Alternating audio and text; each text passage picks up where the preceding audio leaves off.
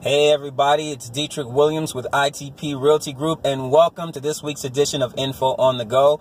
Today we're going to talk about something you may or may not have heard of. It's called the 1031 exchange, and it's the 1031 tax code. And essentially what it is a way for investors to defer paying capital gains tax on properties they liquidate. And here's how it would work.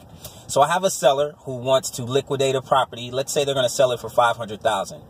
Once they sell, they may reap a profit of $400,000. Guess what? The government's going to say, hey, pony up. We want some of that money. Usually it's about 15%.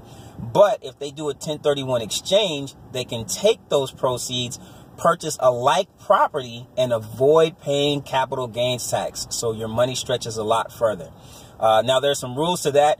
The first one being that they have 45 days from the close of the first property to list 3 properties that they intend on purchasing, at least 3.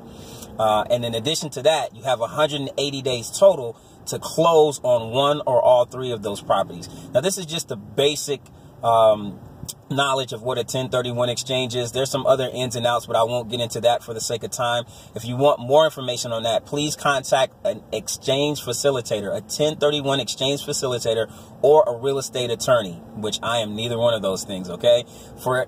So for all your real estate needs outside of those 2 things, please feel free to reach out to me at Dietrich at dwcalihomes.com. That's DIETRIC at dwcalihomes.com. As always, make it a great one, and I'll see you next week.